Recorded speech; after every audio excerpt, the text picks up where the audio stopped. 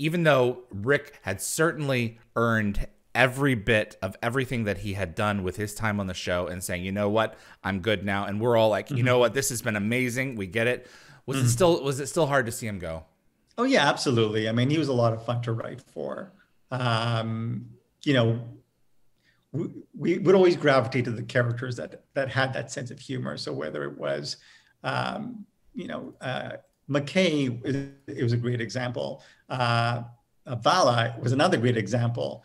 And obviously Rick, he was the guy. He was the everyman. He was, you know, we would always kind of adventure vicariously through Rick, and his character would always say the stuff you would always think, but obviously could never say. Right. And so he was just kind of, that character was a lot of fun to write for. And you know, season 9 was very different. Not any worse or necessarily any better. It was just different. And we did miss the O'Neill character. Was there, conscious or otherwise, spoken or otherwise, and I'll just ask you to be as candid as you're willing, concerned that the show might not work without him? Yeah. Okay. You know, we got that 9th season pickup, and we'll go into that. But I mean, there was uncertainty as to whether we would get that 9th season. Yeah. And I think casting Ben Browder was kind of one of the you know, elements that helped get that pickup. I mean, the ratings were pretty solid as well. And we were kind of building that Friday night Sci-Fi Friday block. That's right. That was must-see television. The network would always kind of build up and then knock down, and then build up and then knock down. It's so true. Oh my God, what were they doing? Yeah. Oh gosh. Tune in. Come on, tune in. Support these shows. Okay, that's enough out of you. Yeah, except wrestling. Yes. And it shows. We'll talk about this probably a little bit further moving forward into this. But Lou Gossett, Beau Bridges, Ben Browder, Claudia Black. You know, a lot of, and not specifically the ones that I just mentioned, but a lot of talent. From my understanding, is you got these high caliber people, many of whom were doing it because their families loved the show. Yeah, Mel Harris is another great example of that. Her son Byron loved the show.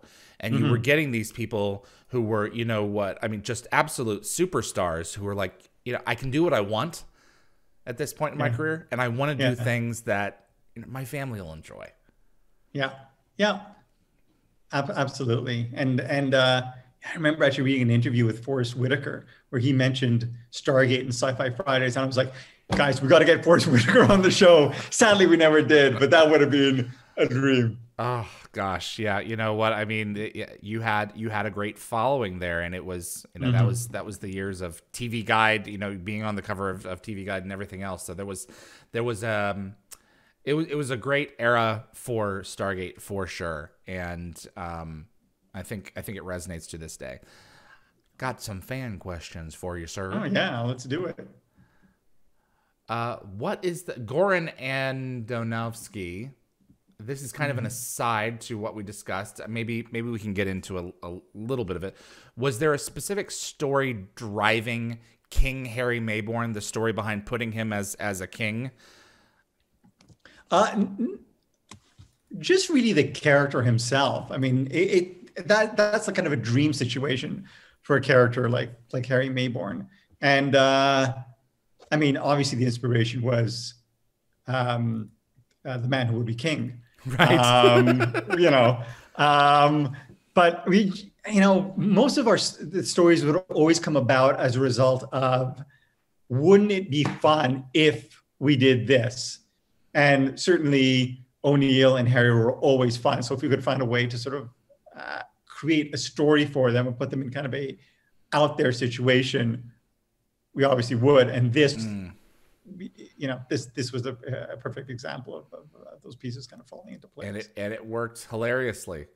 Russell Baldwin, with Earth having become so technologically advanced by the end of the show, I'm guessing he means SG-1, maybe the franchise, How would you have reset the balance with any alien threats that Earth would have faced in the future? And that's assuming you would want to reset the balance at all. Yeah, I mean, at that, that's a tough question in that, obviously we dealt with the Ori knowing that the 10th season would have been our last. I don't know what we would have done for season 11 if we had gotten that like Apple deal. Maybe things would have changed. But honestly, I don't know. I mean, there's certain technologies that, again, the writer's room would always come together for the stories, but there would be healthy debate. I was never a big fan of the beaming technology we had. And I remember actually Ben Browder especially was not a huge fan. He'd be coming by my office. He's like, there's got to be a way to get rid of that beaming technology. Like, something happens, you end up inside a rock or something and they can't use it. And the only solution that I can even think of is one that you kind of use with the hyperspace windows is the Tarot device in Atlantis. You create something out there in the universe that once it turns on distorts certain frequencies and makes things unusable.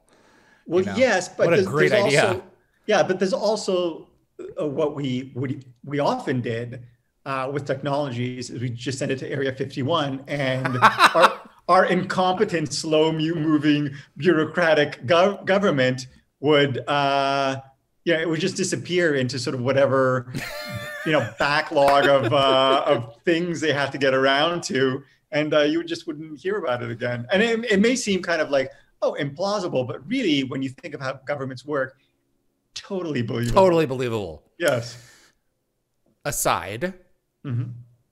The Air Force wanted to support Independence Day, Dean and Roland's Independence Day, if they did not mention Area 51. That's what Dean Devlin has said. The Air Force clearly supported SG-1. I guess I can't believe I've never asked this question, but I haven't. Were you ever given any crap for using Area 51 in stories? No. I was never, and I don't think Rob and Brad were either, because I think they would have mentioned it. Yeah, I've always wondered that, because you guys used Area 51.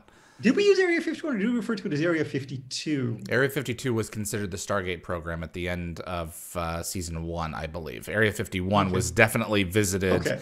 The mimic devices were stored there. McKay was sent there. For sure, Area 51 was the thing. Well, I guess Area 51... I'm not sure what really the difference would be between the film and the series, but maybe the Air Force are going kind of accustomed to sort of the way the series worked and kind of the fun aspect of the show.